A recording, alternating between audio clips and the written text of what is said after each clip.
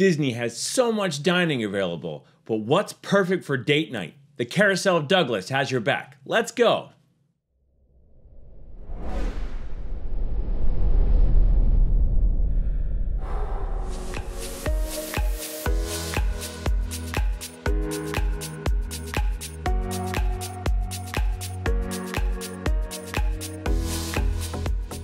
Hello and welcome to the Carousel of Douglas, where today we're going to talk about that all-important date night. You finally found a way to have someone watching your kids, because there's lots of great services out there at Disney for that, or you're there on a time together where you're finally going to go out and have a nice night together.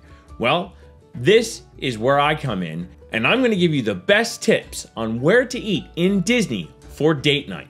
Let's go. We have a number of selections for you today, and our choices are going to be the most romantic, the most adventurous, the most entertaining, the best in a park, and the best on a budget. At the end, we're going to have a little bit of an honorable mention from Michelle. Looking forward to that too. Our first restaurant is our most romantic.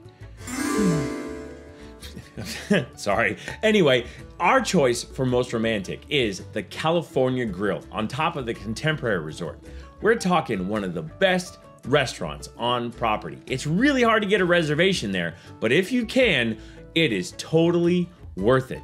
It's a beautiful setting. The food is exceptionally well-rounded. They have everything from steak to chicken, but they also have soups, seafood, vegetarian dishes, sushi, and the sushi is incredible.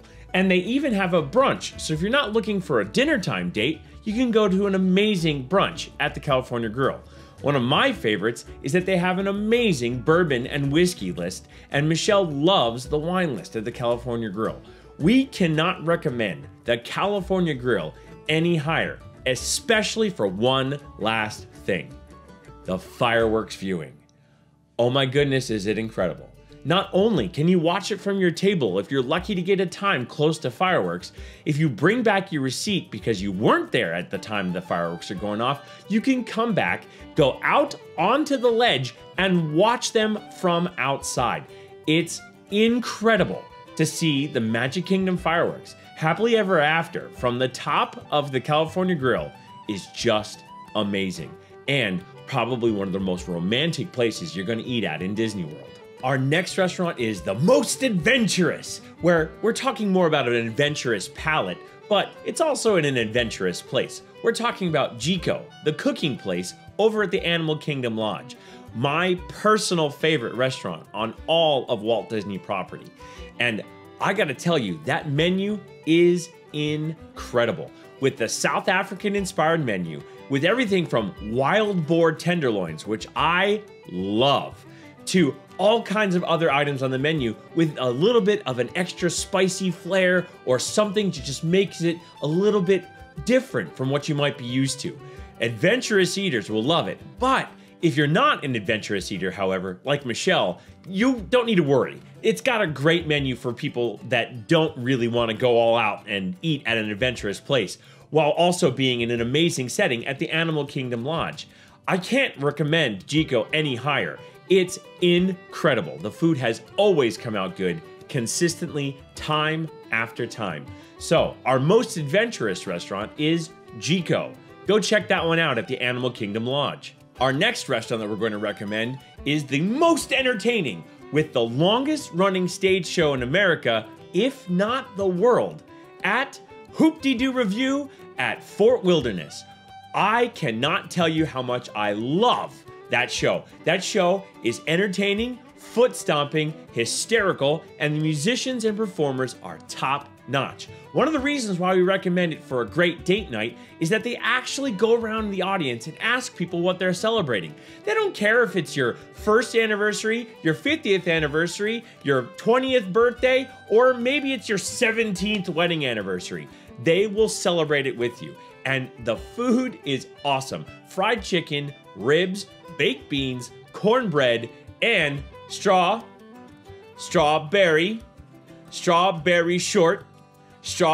shortcake. You'll get it if you go. You have to try it. Oh, and one last thing. Included in the meal, besides the entertainment, is unlimited sangria, wine, and Yingling beer. That's pretty awesome. And you don't find that anywhere on property except for Hoop-Dee-Doo. Hoop-Dee-Doo, awesome. Our next dining recommendation is the best in a park, and the one that we recommend is Le Cellier at Epcot at the Canada Pavilion. We cannot recommend that restaurant any higher for the fact that it's got amazing steaks. Michelle always gets the filet, and it's always come out perfect. I like the ribeye, and the ribeye there is perfectly seasoned and always cooked to perfection. We also recommend the cheddar cheese soup and the bread service with that pretzel roll. Oh, just to die for. And the setting is gorgeous. You're down in a wine cellar, so it's dimly lit, and you kind of have this very, very intimate feel to it. Just an amazing place in the park. Now, one thing we gotta tell you, that place books up quickly. Le Cellier reservations are one of the toughest to get and have been for years. You have to go on the 180-day mark and get that reservation. Currently, reservations are at 60, so you gotta do it at the 60-day mark. But either 180 or 60, you gotta go for it right away. Le Cellier, oh, just an incredible date night, and if you're still in a park, can't beat it. All right, our final choice is the best date night dining on a budget. Look, we know Disney food is expensive, and if you're constantly eating out at Disney, those bills just rack up. And let's just say that sometimes you just can't break the bank to go out on date night. But if you can't, we have a restaurant that we highly recommend, and I think it's gonna surprise you. We actually recommend for date night 50's Primetime Café at Hollywood Studios. It's so much fun. You feel like a kid going out to a diner. If you remember that kind of a date when you were younger, oh, it just makes you feel like a kid again. You have all your cousins who play jokes and pranks on you. Mom's in the kitchen, and the food is comfort food. Fried chicken, meatloaf, and all sorts of other things that are just standards in a great menu. And that peanut butter and jelly milkshake is so good, I constantly hunt around where I live here in Philadelphia for a place that makes one that's the same. I've never found one yet. I highly recommend sharing that PB&J milkshake with your date. It is so romantic, and it's fun to be silly sometimes. 50's Primetime Cafe at Disney's Hollywood Studios. The hidden gem that no one knows about that won't break the bank. All right, now we're gonna have an honorable mention with Michelle. Let's go check that out. Hey everyone, Michelle here. Just here with a quick honorable mention. On our last trip, we went to Topolino's Terrace for the first time, and it's at the top of the Riviera Resort. And I think it's my new favorite restaurant on property. The service was incredible, and the whole experience was wonderful.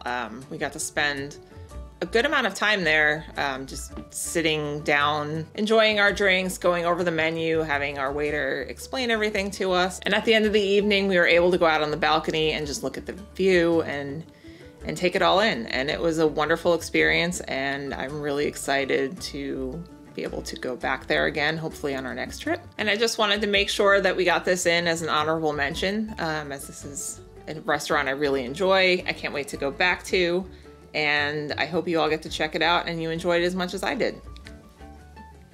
Look, I have to say that I totally agree with Michelle. Topolino's Terrace was incredible. We've only eaten there once, so I don't want to put it on this list yet, but she said that we have to have that as an honorable mention. So there you go.